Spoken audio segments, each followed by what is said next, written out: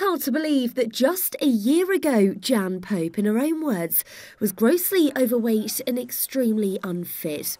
The 52-year-old weighed 19 stone, but has now turned her life around by eating healthier and coming to her local gym in Attleborough 6 times a week.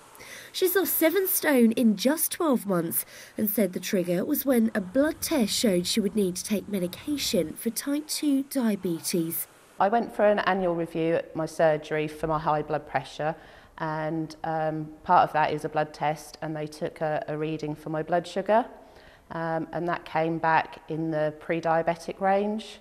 So from that, they then wanted to do a follow-on test which would have confirmed a diagnosis of type 2 diabetes and would have meant going on to medication. And I just basically said, no, I know what I need to do, and I need to put the changes in place now. But Jan's story comes as thousands more patients in the county are being taken to hospital each year because they're obese. Almost 17,000 patients in Norfolk and Suffolk were admitted in 2015 to 16 because of obesity. That figure, which comes from new data published by the NHS, reveals a 60% rise in 3 years. Treating it through admissions and prescriptions costs the NHS in Norfolk around £25 million a year, according to a Norfolk County Council report on public health. But that's expected to increase by £13 million in the next 8 years. Andy Jones is a professor in public health at the UEA Norwich Medical School. In the past we would have walked, now we tend to get in the car. I mean, a big change is the sort of jobs that we do. In the past, again, many more people would have been involved in manufacturing, physically active jobs where they're burning energy, and now most of us sit behind a desk.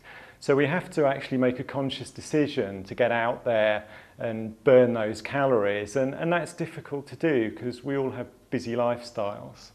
The Norfolk County Council does take measures to reduce obesity. They fund exercise groups and provide activities for children. Last year, they also made a 12-week course with Slimming World available to up to 2,600 people who needed to lose weight. And Jan, who works as a healthcare assistant for the NHS, explains how it feels to shed the pounds. I feel so much more energetic. I've actually come off my high blood pressure medication. I had the follow-up blood test and I'm no longer even pre-diabetic, so I'm in completely normal ranges for that. So my health has improved, my lifestyle has improved, it's given me a lot more confidence. Christina Brinkley, Mustard TV, Attleborough.